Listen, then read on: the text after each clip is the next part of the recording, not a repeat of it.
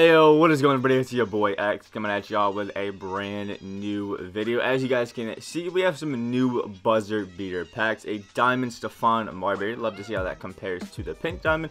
A pink diamond Jianlian. A galaxy opal Peja Stojakovic. And a galaxy opal Dikembe Mutombo. I'm actually super excited for this Yi, so probably going to see a gameplay for that later. And, yeah, let's hop into the stats of these cards. I know a lot of people weren't excited, but could be nice. Stephon Marbury, a 6'3" point guard, shooting guard, has a 90 mid-range, 88 3-point shot, and 89 free throw, a 95 driving layup, 85 driving and dunk.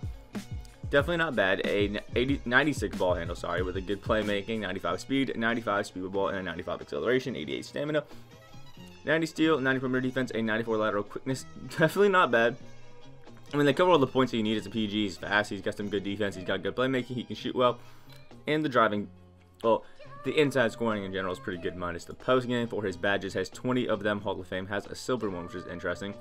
But the Hall of Fame badges, accurate, relentless finisher, teardropper, consistent finisher, contact finisher, fancy forward, fast break finisher, giant slayer, pro touch, slither finisher, difficult shots, tireless shooter, catch and shoot, deadeye, grim machine, volume shooter, ankle breaker, handles for days, quick first step, and tight handles. Also have some nice gold badges, like 29 of them gold, including gold clamps. That's not the greatest, but definitely not bad. For general needle threader, unpluckable, definitely not a bad card, and also has quick driving extender with MD Rose animations. Is going to be a pretty decent card at diamond. I definitely think that the pink diamond is a little bit better. We can compare at the end of this video just to kind of see it, but yeah, definitely not bad. Next we have pink diamond Jianlian. If I'm saying it wrong, I apologize, but I think I'm at least close. He's a 7-foot power forward, small forward. Oh, usually he's a 7-foot power forward.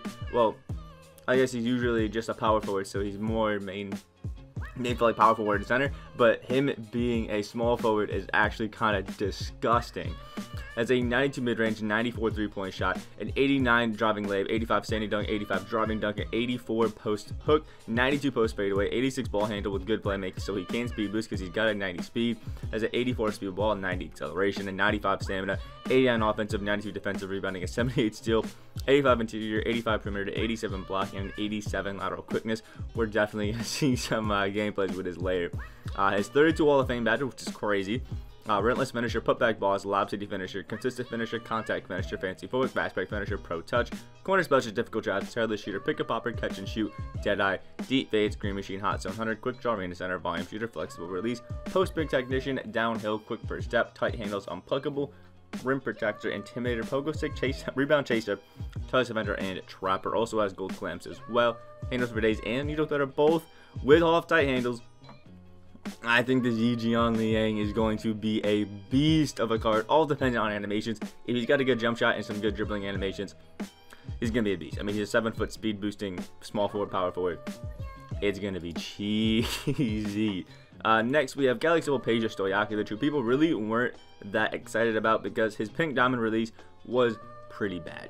So if they fix that jumper, a 6'9" 2 guard obviously is going to be amazing, but we're gonna have to see. You know, it's a little tough. Has a 98 mid-range, 98 3-point shot, and 98 free throw.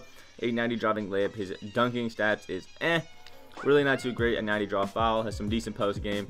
88 ball handle with some good speed boosting, or with some good playmaking stats. He can speed boost at 89 speed, 87 speed ball, 80 on acceleration. A 98 stamina. Some decent rebounding. Definitely not too bad. A 82 steal, 89 perimeter defense, a 78 blocking, and 89 lateral quickness. Even looking at stats, he really does not even look that impressive, for being honest. Like, 40 Hall of Fame badges, accurate, relentless finisher, teardropper, consistent finisher, contact finisher, cross key score, fancy forward, pro touch, celebrity finisher, corner special, difficult shots, tireless shooter, pick and popper, catch and shoot, clutch shooter, deadeye, green machine, hot start, hot zone hunter, ice in veins, pump fake maestro, quick draw, ring center, slippery off ball, volume shooter, flexible release, flashy passer, pass fake maestro, bailout, downhill, needle threader, quick first step, space skater, tight handles, unpluckable, clamps, off ball, pass, ties emitter, and trapper, which is pretty nice. Has 15 gold badges. Rebound chaser doesn't really make sense because he has like 70s in his rebounding. He's got diamond handles for days, which is not bad. But again, if they don't fix his release, this card is really not going to be worth it at all. Like, there's really no point in having a super tall, 2 guard if his main ability is to shoot and he can't shoot very well because of that jumper. So we'll have to see. And then last but not least, we have the Galaxy Dikembe Mutombo, who is 7'2", a center power forward. His mid-range, I mean, his 3-point shot is really just like, wow. Dikembe, with a floor general boost and a shoe boost, is going to be able to speed boost, which is absolutely insane. He has a 94 mid-range, a 89 driving layup, 98 standing dunk, a 95 driving dunk, 96 post hook, 92 post fadeaway, 81 ball handle. So again, with floor general and a ball control shoe, you can get him to speed boost. A 93 speed, 82 speed with ball, and a 93 acceleration. 98 stamina, 98 offensive and defensive rebounding, a 99 interior, 92 steal, 97 perimeter defense, 99 blocking, and 96 auto quickness. This kind of looks like a better version of Larry Sanders because he's got a good post game, has a good strength, and is taller. So not bad. And 42 Hall of Fame badges: acrobat, runless finisher, putback, boss, drop stepper, lopsided finisher, back down punisher, consistent finisher, contact finisher, fancy footwork, pro touch, pick and roller, green machine, hot start, hot zone hunter, ice in veins, pump fake maestro, quick draw, flexible release, post spring technician, downhill, dream shake, quick first step. And every single defensive / rebounding badge Hall of Fame, which is actually kind of insane. So I do like that. I think he's going to be obviously a defensive beast, and he should be kind of like almost as if he's a Shaq stopper. I'm quickly going to switch over to 2K MT Central, put these two websites side to side so we can compare the Stephon Marbury, see how good the diamond is to the pink diamond, just to see what kind of differences we have. So I'll see you guys right there. Alright, so here we are with them. Apparently the new buzzer beaters isn't any age, but obviously those stats are going to be the same. So the pink diamond has 3 more Hall of Fame badges. They both have a silver badge, which is interesting.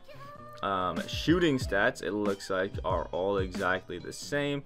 The diamond has a worse driving dunk, a worse draw foul, has a little bit worse in its playmaking stats, has 4 worse in steal, 5 worse in defensive consistency, and yeah, that's really not too bad if we're being honest. If we look up the normal Stephon Marbury, let's see, he is right here. He has 20 Hall of Fame badges, and the diamond looks like it has, we just read it, but I'm already forgetting. It's taking a little bit to load over to it. Okay. That is wonderful. Love that. I just wanted to go back to him. There we go. Also has 20 Hall of Fame badges. So honestly, if we're being honest, there really is not a point to grinding up the, spotlights to get the pink diamond. So kind of sucks because the diamond is just as good.